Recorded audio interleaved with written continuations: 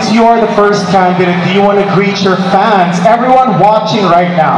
Of course, I want to thank the 36,000 Laoac. Thank you for the unending support. Rest assured that I will do my best. Thank you. Okay, you may pick a name sa fishbowl natin.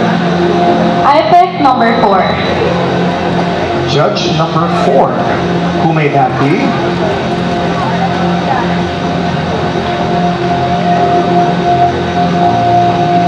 Hello, candidate number 2. My question is, do you become more empowered because of your crown or title? And how can an ordinary woman become a legitimate voice for the empowerment, even if she doesn't join a pageant? Thank you.